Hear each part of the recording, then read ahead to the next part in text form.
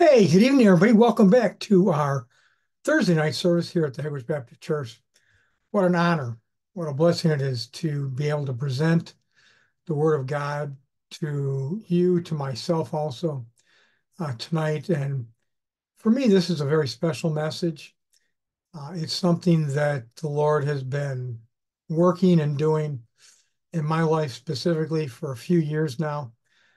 And listening to Pastor James's message, he often reminds me of this thing that the Lord has been doing in my life, helping me to go backwards instead of forward into thinking that, because I'm the pastor of the Irish Baptist Church, that really means anything. It does in one sense in the church is that, there has to be a head in every place that that has an organization. But other than that, I'm you and you're me, and we're all together. Our fellowship is a bunch of fellas, ladies are included in on that, in the same ship. And God has no favorites, even though sometimes we think we are, or maybe others think they are, but we're all just sojourners. We're all just pilgrims on our journey to the celestial city, as John Bunyan wrote about. So we're going to be over in Psalm 143, and we're going to see about a man who, King David, who is at the top of his game. He's king of Israel. In those things before becoming king, he killed bears and lions. I think it doesn't say singular. I think it talks about plural. Uh, Now that must be quite a feat. We also know him as a great warrior. David is considered to be Israel's most favorite king. He did, the works that he did, the good works, because the Lord allows us to see the negative side of him, even though he is still called to be a man after God's own heart. The lions, the bears, of course, we're all familiar with the famous story of what a great, giant slayer that he was, but also his relationship with King Saul's son, Jonathan, very, very unique relationship. They had such a deep, deep heart. This man had his character. In fact, he and Moses and Paul maybe are some of the most written about characters other than Jesus in Scripture. We've got so much that we can learn from these people. That's why I always say, a lot of people, they want to study psychology and read Genesis. If you want to know the ins and outs of, the good, bad, and the ugly of human beings, we'll find that clearly written throughout the lives of Abraham, Isaac, Jacob, and Jacob's evil sons, and everything that they did. But God's got a plan for everything. And I thought we'd just go through Psalm 143. Somehow in the last few weeks, this psalm has been recommended or hinted. Somebody may have sent me a link. It may have been in one of I get people to send me things. Thank you so much. Streams. I can't remember where, but so I'm reading it, and the Lord's really talking to my heart about me and how important it is for me. I'm losing sight, brothers and sisters. My wife is sick in the hospital, and we still don't. My feet are still planted in midair. I'm hoping the next day or two, I'm supposed to get some information and some guidance somewhere. We've just been floating around, um, just trying to get a handle on things so I can get her home. And I've really been pressed out of myself, and I've lost it. I admit, my faith has been challenged to a point where I've been failing. I've texted a couple people here and there, just letting them know what's going on in my life, and because I found out that my faith wasn't as strong as I thought it was. But this psalm really helped me, and I know it'll be a blessing to you too. So I'm not just preaching from Psalm 143 uh, for you or me, but for us. It's very unique. So we're going to start in verse 1. David writes, and I'm sorry, this is about Absalom, David's son. You read about that over in Second Samuel, um, somewhere around chapter 13. It goes for a few chapters about a son that David loved deeply. Uh, but yet, through a series of events, uh, Tamar was raped, and Absalom. It took a little bit of time, but he and some of his friends got together. Oh, who was the guy? And killed. I can't pull his name right now. And that caused, because of the law, because it was wrong to do that. Uh, that David Absalom had to leave Jerusalem, and really hurt David's heart. Uh, he, like I said, cared deeply for his son. But then through a series of events, uh, Absalom was allowed back. And to me, it was unclear that he really should have been. But of course, when it comes to these deep feelings and things that are very, very important in our lives, sometimes they cloud the issue of right and wrong. And even on a smaller level, things that we like that maybe the Lord wants us to give up. Again, the devil's always kicking up, the devil and the demons are kicking up a lot of dust to try and cloud the issue so we don't see clearly, or we get a little distracted from the truth of God's word. It's so easy. All of us are affected by these things. But Absalom now, after David allowed him back into Jerusalem, didn't like the way David was running things. And so he started some sedition, very, very craftily, very cleverly, very subtly. Absalom started to talk to people against his father, who again deeply loved him. And David was learning about these things, but I guess he just thought that it wasn't going to go anywhere until one day David woke up and found out that Absalom had a lot of friends that were now David's enemies. So much so that David was going to flee Jerusalem. Wow, he's king. And and he's got a tremendous amount of people. Joab's his general, just an honorable guy, as people go. And so this is all the setup of what happened here. So when David again woke up one day and realized that he was in trouble, he did something that we all need to do now in our lives. We'll start out in verse 1. David starts to pray and he says, "Hear my prayer, O Lord." He says, "Give ear to my supplications and," well, actually, he says, give ear to my supplications. And then you notice a colon there. "In thy faithfulness, answer me, and in thy righteousness." So so David's going before God, and he's not saying, "Hey, God, look, you know, you made me king. I've done all this. I've done this, that, and the other thing. I've been faithful. I've been a good king." And he has been in many, many things. He didn't come before God straight in his halo and telling God, "Hey, I'm not that bad. You know, we've done a lot of things together, God. We've, David had, a lot of blood on his hands." One thing about David as a warrior, when God would direct him to do something, nothing got in David's way. He just killed everybody. And in fact, so much so that when the Temple of David was then going to be set up to be built, the temple, God told David, "Nope." He said, "Your son Solomon's going to have to do that because you got too much blood on your hands." And in a sense, it would have given God a black eye. I think that's how I look at it. God just wasn't ready to, have all of David's blood put on God. So Solomon had to build the temple.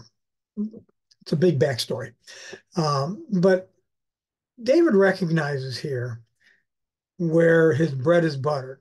It's not buttered because he'd reached a pinnacle in his life, because you and I haven't. David isn't going before God because he's all that in a bag of chips, which unfortunately a lot of us as Christians believe we are. And it doesn't take long. to find out about these things in our lives or seeing them in other people's lives. A lot of Christians are advertising signs. They're billboards. Look at me. Look at me. Look at how much I know. Look at what God's doing in my life. Look what time I get up to be with God. And God doesn't care anything about that stuff. And if he does, he most certainly doesn't want us to know about what God is doing in other people's lives from that standpoint. In testimonies, yes, but not to brag about, oh, look how close I am to God. Because truth be told, none of us are, truth be told.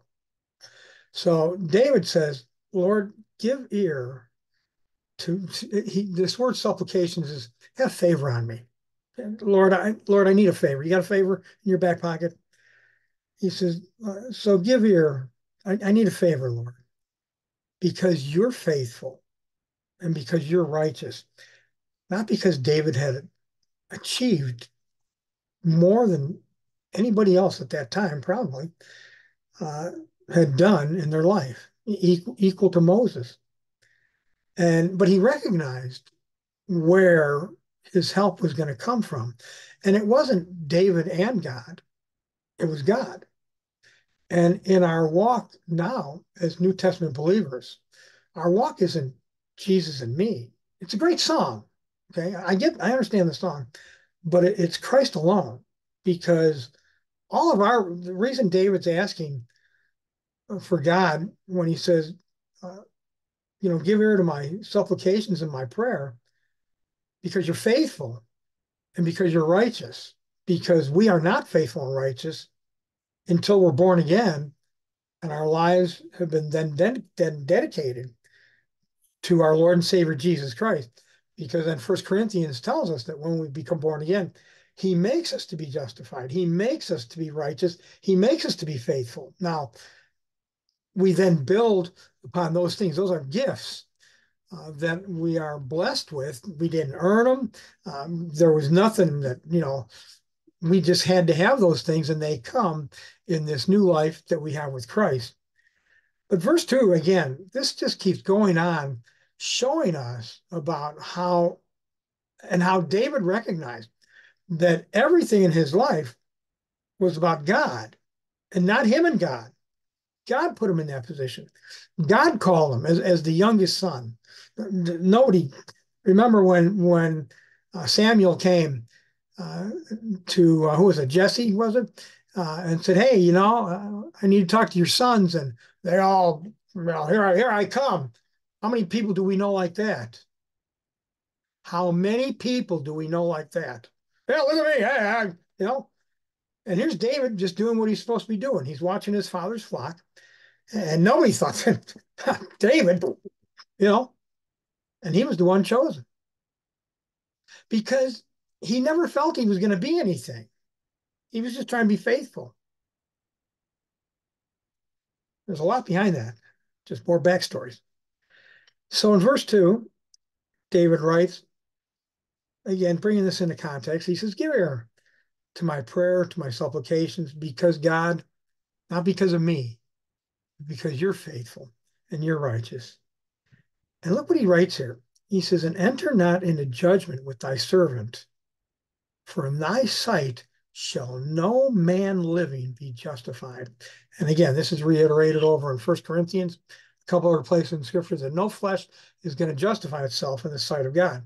We know that all of our righteousness, if we were to put all the righteousness, and we probably have, a smack roll here, a tiny bit over here. If we were to put all of our righteousness together of everybody that's in this service right now, we couldn't blow our nose out of a paper bag.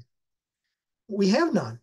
The only righteousness we really have today has come from Christ. If it wasn't for us being born again, we wouldn't have any righteousness in our lives. And David knew that because of God's faithfulness, not because David was king, not because David was the head honcho, not because David was a man that did all these wonderful things.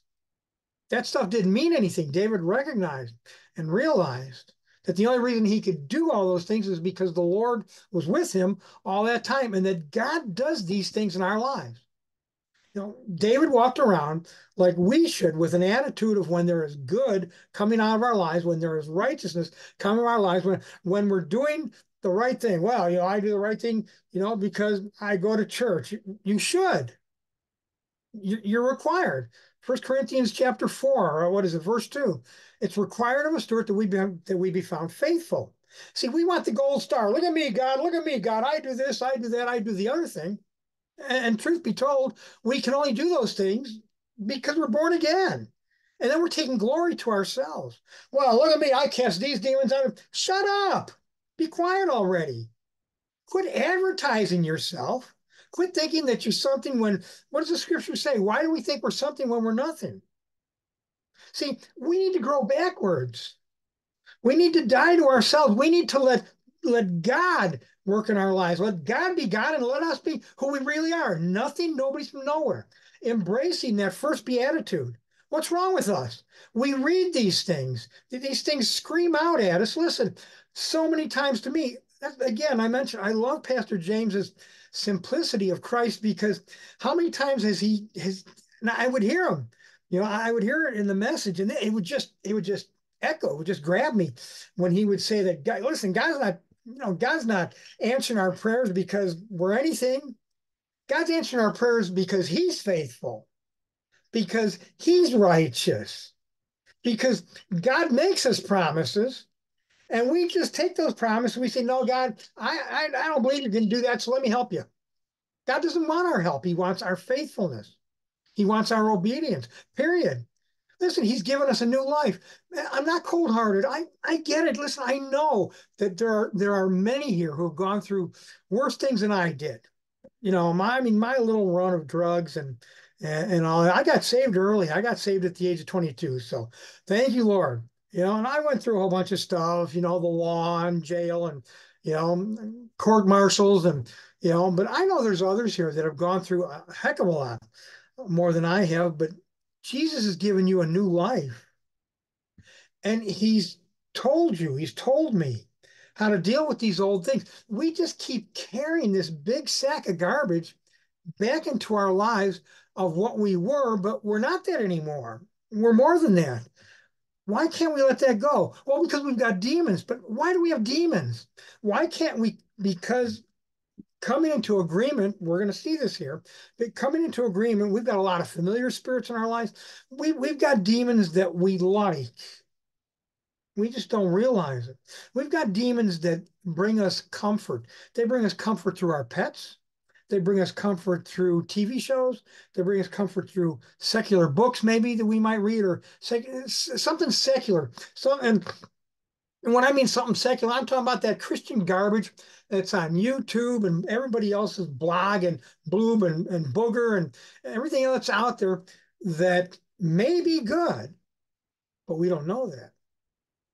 So many of these things are distractions. We're forever learning, but never being able to come to the knowledge of the truth of what Jesus Christ is wanting to do in our life today. He's given us a loaf of daily bread, and we're out grabbing everybody else's bread, trying to find out where we're supposed to go. Why can't we grow where we're planted? Well, because I want to do this and I want to do that.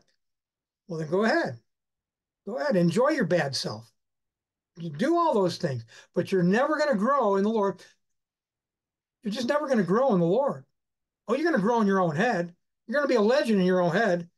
And if it could physically expand as far as it is spiritually, you couldn't get through a door. You couldn't get through a 40-inch door. David had the key here. David says, I deserve judgment, but he's king. He says, I'm wrong because David knows who he is. David knows his faults. He knows his failures. He's trying to, and he truly is in many ways a very humble man. He says, enter not into judgment with me, Lord. For in your sight, I recognize that nobody, me, you, or anybody else, no matter no matter how much good we do or we think we do, how many demons we cast out, and oh, I've done this and I've done that. That doesn't mean anything with God when we steal the glory from the Lord. So he says in verse 3, he says, for the enemy, Lord, has persecuted my soul, just like he does every day with us. We've got too many pet demons in our lives, truth be told. But these things are wanting to rip our soul apart. They want to rip the way we think, the way we feel, the way we act, and the way we react. And listen, brothers and sisters, I know that very clearly now because of this challenge that I've had since my wife's been sick. I have been just pushed beyond. I wrote somebody the other day, I said, I'd rather go through Marine Corps boot camp again than to go through what I have in the last 3 weeks. Well, 3 weeks, the last year. I mean, I would just, this has been this has been a nightmare for me, and I have failed and failed. Thank you for your prayers. I'm so embarrassed. I'm not embarrassed. I am embarrassed to admit it, but I want you all to know that I'm no different. I have feelings, and I battle things just like everybody else. I have failed my wife. I have failed. She says I'm fine, but I know, and I still need help, but I'm getting it. I'm recognizing, I'm coming before the Lord and I'm repenting and I'm doing self-deliverance, and all this stuff is helping. That's not what this message is about, but so moving on. So David says, for the enemy has persecuted my soul. He has smitten my life down to the ground, and he's made me to dwell in darkness as those that have been long dead. He's made me these demons. Now, this is Absalom and the conspiracy, but remember, these physical enemies in the Old Testament are our spiritual enemies today. There's a spirit of Absalom. Okay, it's a conspirator. It's all part of um, Korah and that whole group back with Moses' day, saying, "Hey, Moses, who do you think you are?" And hey, listen, that's between you and the Lord. I don't care what people say. Listen, I'm trying to be faithful in the position that the Lord put me in, and I have failed miserably in doing that. I'm sure I've done some good things, okay, but I know who I am, and I'm embarrassed by the mistakes and all these things. But it's a position that the Lord has put me in, and you can like it or not like it, because I don't like it sometimes. You know, I'm a good pew sitter. So we'll see. We'll see what the future brings. Of course, I've been saying that. I saved in '79, so I guess we'll see what tomorrow brings. But David writes, he says, my enemy makes me feel like I'm dead. Is there anybody out there that feels like they're dead sometimes? Come on, just own it. You just feel like nothing's working, nothing's helping. I wake up with this, that, and the other thing. I go to sleep with this, that, and the other thing. I've got all these issues, and I'm telling you, brothers and sisters, God has an answer. He wants us out of the way. You know what I came to realize in this thing with my wife? Because I have worked my backside off. I am stretched. I hurt. My muscles, I'm not going to go into long details here. I am hurting, and I'm not complaining. Please, please, I'm not complaining. I truly am grateful to the Lord that I can still help. I can still be there. But it's been a real, real battle until the Lord just showed me. And I've read this and I've taught this, but I got to the end of myself and I realized that I had no more. I couldn't do anymore. And this is why I was struggling, with taking care of my wife because I couldn't do anymore. I was maxed out. I was off the cliff. I didn't have one foot on the banana peel and the other foot out the door. I was already out the door. And you know, and the Lord showed me that, and I was in a real, real bad situation before, and I did everything I could. And when I finally just screamed to the Lord, I looked up to him and I screamed to the Lord. I said, Lord, I can't do anymore. And the Lord said, well, son, I've been waiting for you to get out of the way. Yeah. Apparently I didn't learn that lesson. So now I'm trying to learn because I can't do anymore. You know, I'm no match for this enemy. So he says, the enemy has been persecuting me. I feel I'm smitten down to the ground. I feel like I'm long dead, Lord. And in your faithfulness and your righteousness, Lord, help me. Don't help me because I'm king. Don't help me because you've made me this. And look at what a good brother or son I've been, but because you're good, Father, because you're good, God, because you're good, Savior, because you're good, Holy Spirit. Therefore, he says, my spirit overwhelmed within me. All these things, these problems, these enemies, which you and I still have in many different aspects of our lives,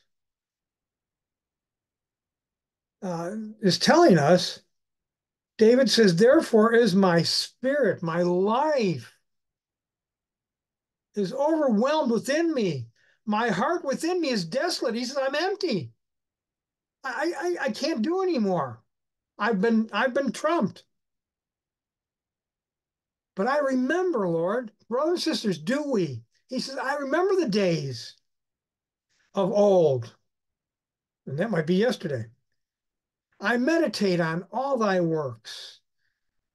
Did you ever go through those times when you're on the mountaintop? And I mean, everything's just perfect. You're reading, you're studying, you're absorbing. Woohoo! Not even a mosquito would come near you. You know, we've all had those days. He said, I remember those days, Lord. I meditated on all thy works. I mused on the works of thy hands, Lord. All I could ever do was think about you. I stretched forth my hands unto you. My soul was thirsting after you as a thirsty land. Selah, you are we. Hear me speedily, O Lord. My spirit faileth. Hide not thy face from me, lest I be like them that go down into the pit. David knew what was going on here. David knew that this enemy was going on between Absalom and Absalom's friends were far more than David was going to be able to take care of. And brothers and sisters, these demons, we have authority over them, but we've got too many agreements with them. We've got these things have way too much access to our lives. Truth be told. And before David woke up and realized that Absalom had a lot of people that are following him now instead of King David, by the time we wake up a lot of times, and I've had this happen to me. I won't go into details now because we don't have the time, but this has happened to me. I can tell you two or three very specific times in the details, about how I woke up and I'm like, wow, Lord, what am I going to do? But I realize, see, I'm just thinking about this right now. Two or three times at least, I've woken up and I'm like, I'm crying, saying, Lord, I screwed up. What am I going to do? Because I knew the enemies that I had around me were very strong. I wouldn't, I would never know. And the Lord pulled my chestnuts out of the fire, as they say. I hope that was okay to say. Let me move on before I get in trouble here. Hear me speedily, O Lord, because my spirit faileth. And when our spirit fails, brothers and sisters, we're done. And it's not that we die, but we just feel, like he said, I feel like I've been long dead. He said, hide not your face from me, lest I be like unto them that go down to the pit. And now look what he does. He does what you and I need to start doing in our lives, even when we don't think our enemy is that big in our lives. David says, cause me to hear your loving kindness in the morning. Father, in Jesus' name, for every single one of us, brothers and sisters, if you're doing dishes, you're vacuuming, you're doing something else, cutting the grass, why don't you just stop for a second?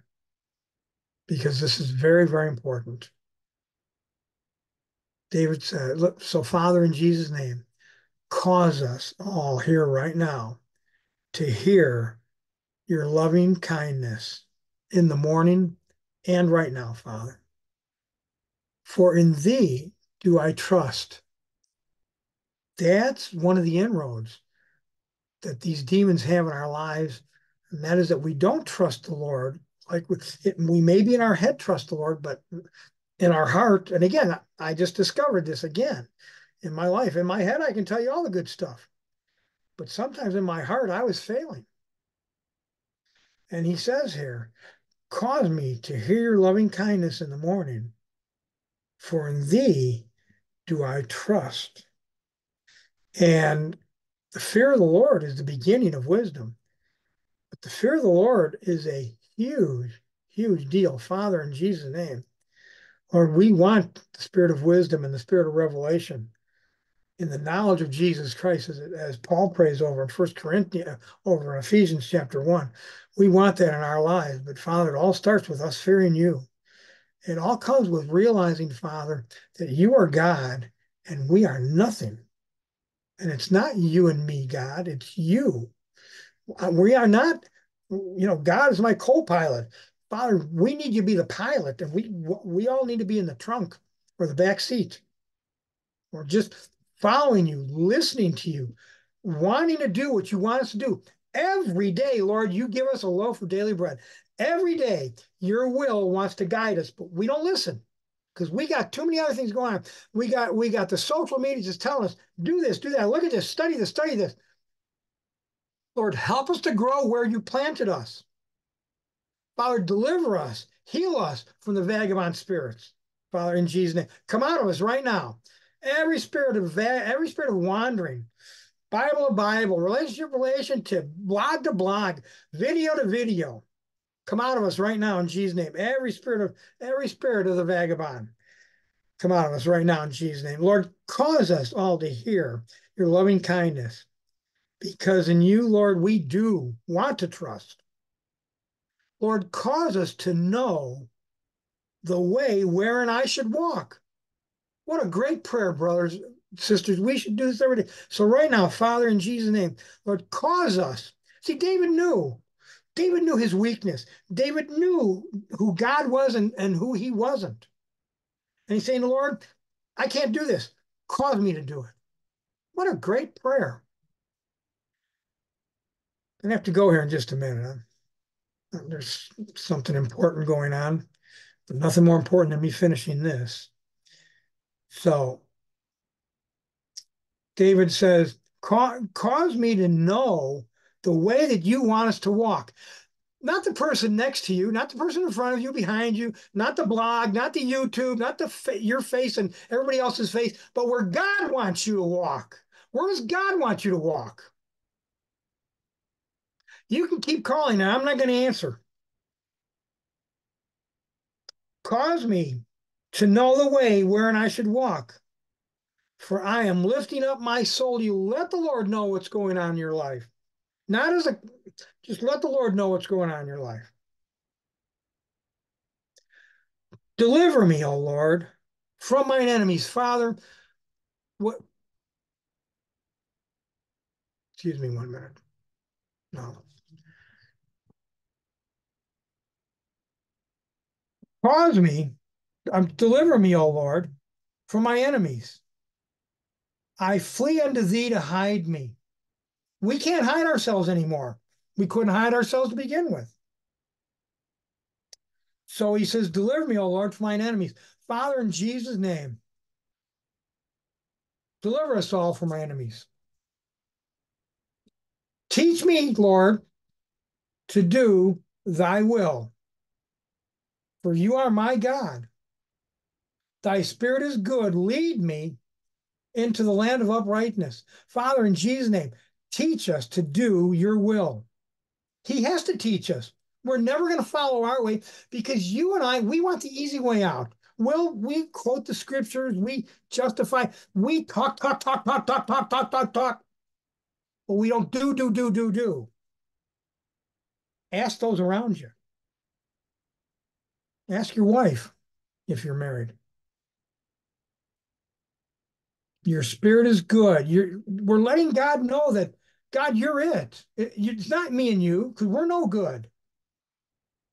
He says, lead me in the way of uprightness. Father, in Jesus' name, quicken us, O Lord, for your name's sake. Not so we can be better, not so we can speak better and let people know what great Christians we are, because we're not. Truth be told, we're not. We stink. All of our righteousness stinks. Truth be told. Quicken me, O Lord, for thy name's sake, for thy righteousness' sake. Bring my soul out of trouble. Woohoo! God wants to deliver our souls. He wants to restore our souls.